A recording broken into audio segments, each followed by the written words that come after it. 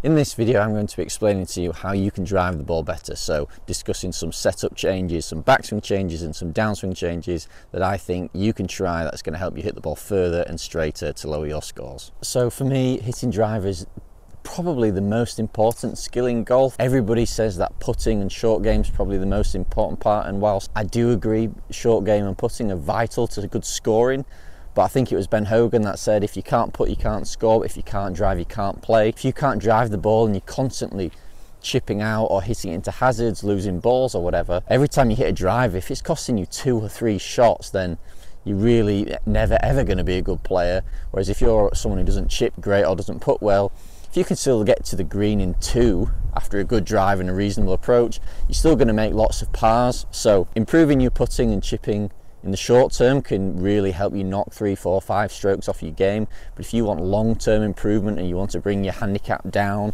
across years and years and years, you've got to learn to drive the ball well. So throughout the years there have been a number of exceptional drivers of the golf ball. Modern players like McIlroy and Scheffler, older players like Nicklaus was a fabulous driver of the ball, Hogan was a good driver of the ball, Greg Norman's another player who was an excellent driver of the ball. Controversial comment with all the live stuff, but we can't deny he was so dominant when he was driving the ball well.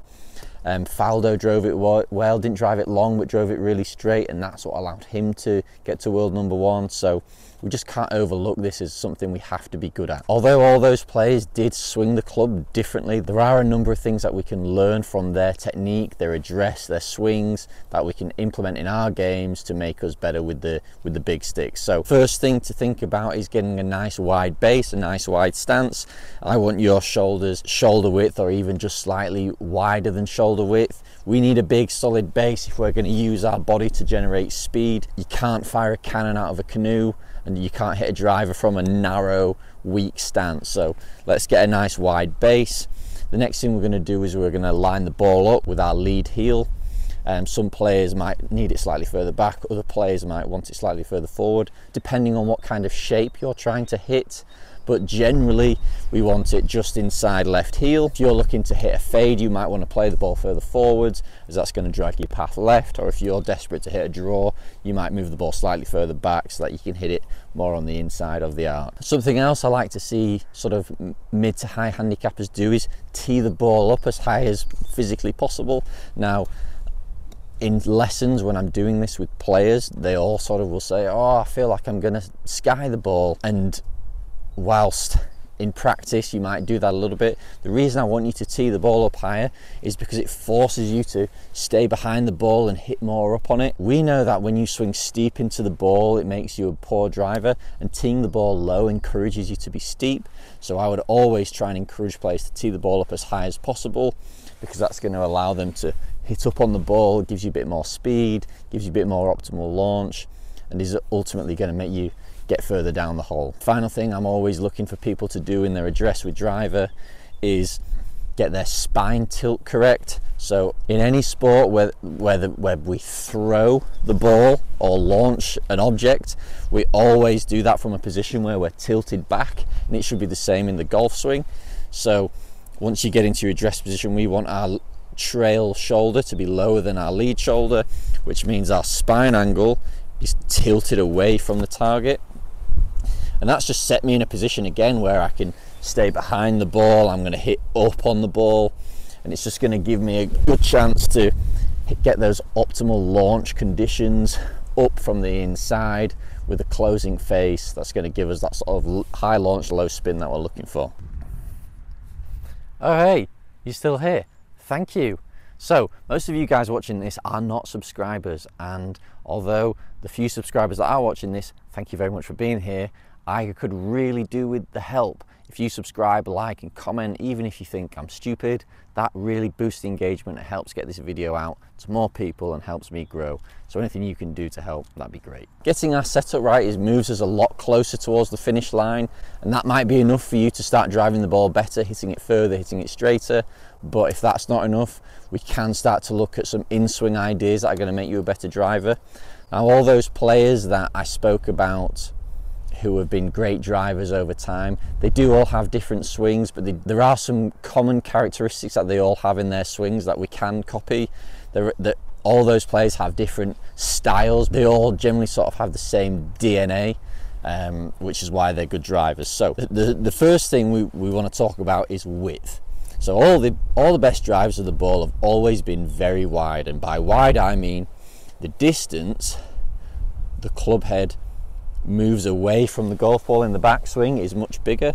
A narrow swing would be where the club head doesn't travel that far, my hands are much closer to my body, and a wide swing would be a swing where I'm pushing that club head the maximum distance away from the ball it could possibly go. I'm pushing my arms away, I'm not bending my right arm very much on the way back, trying to get the club head and my hands as far away from the golf ball as I physically can. Creating width gives us a longer golf swing, which allows us to generate more club head speed, and it also generally gives us a more shallow swing. So width is a huge one. The next thing all of those players did is they would create good depth to the club head throughout the backswing. What that means is how far inside the ball moves in the backswing. So a swing with no depth would be very straight and high, and a swing with lots of depth, the club would move back and away much further over here. So again, more depth is going to give us a greater opportunity for an inside path to hit a draw. It allows us to swing a bit more shallow, hit the ball more on the up, and it's going to allow the club face to be closing into the ball, which is what's going to help us shut the face, the path, and hit that draw shot. We're wide in the arms, wide in the club head, but we're deep to the arms, deep to the club head.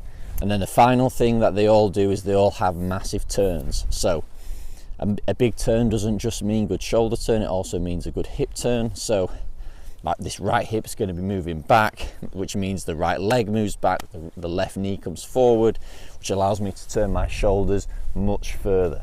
So once I combine all of those things, wide arms, deep hands, big turn, I'm pretty much 95% of the way there to being a great driver of the ball. Oh my God, what is this driver setup? I've just hit the biggest snap hook of my life. Maybe it was me, maybe it was my super draw swing. Interestingly, when I do all of those things, get my address right, wide stance, spine angle, ball position and high tee, and then I just focus on turn, width and depth, I can't do anything but draw the ball.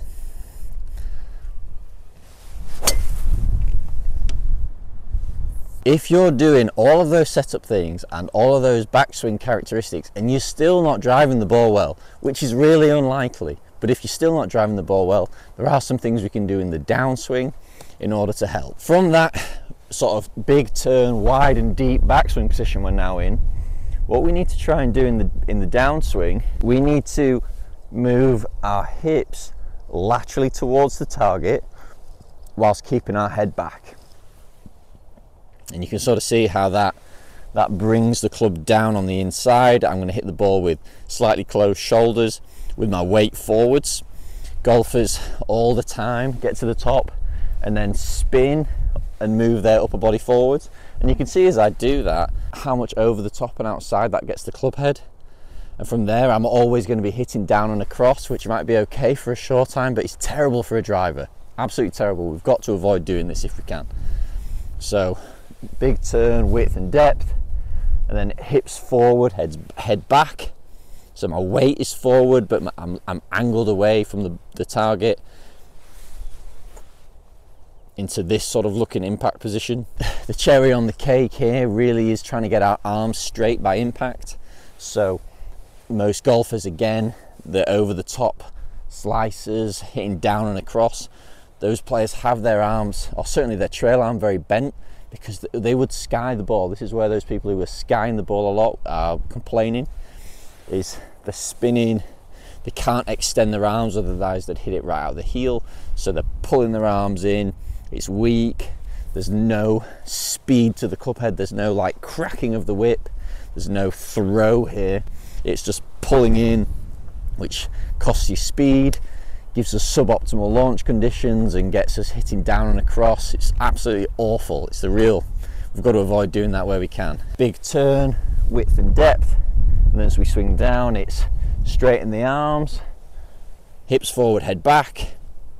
And then I'm telling you, you're going to hit this so far on the up, you're going to hit this so far on the inside, and you're really going to get that face closing that you're going to go from a massive slicer to like McElroy draws or even hooks, that you're going to be ringing me up in 2 weeks and saying, oh Jack, I can't believe it, I'm now in the left trees all the time instead of the right trees. And then that's a whole different problem. But let's see if we can do that. So good setup, wide, high tee, ball forward, spine tilt. We're going to go big turn, width and depth, hips forward, head back, arm straight, and then just let it go. Oof. I know that's a lot of thoughts, but you don't need to be thinking about all those things. You need to start with the setup, make the setup changes, see if that works. If that doesn't completely work, then do the backswing changes. If those don't work, then you really have some trouble with your swing, so maybe you need to reach out for a lesson. It's only if the setup doesn't work, and it's only if the backswing doesn't work, do we then go to downswing. Oof. I'm not saying that you're going to start swinging like Greg Norman or McElroy, but if we can start to work these characteristics into our swings, then you are definitely going to drive the ball better. Once you're making good contacts and you're hitting the ball higher with a draw, then you can really start to work on the more high level skills of shot dispersion, shot shape, trajectory control, club face control and club head speed. You might try and work some drills into your practice where you're working on those different skills, but that's much further down the line. You don't really want to work on that until you've got a good strike, a good launch and a better shape. Hopefully that all makes sense. We've been through quite a lot there. There's a lot of technical advice in that video, but it's all really good stuff. If you think my content's any good, please like and subscribe. It helps me grow, and it helps me make more content like this to help you guys. So thanks very much.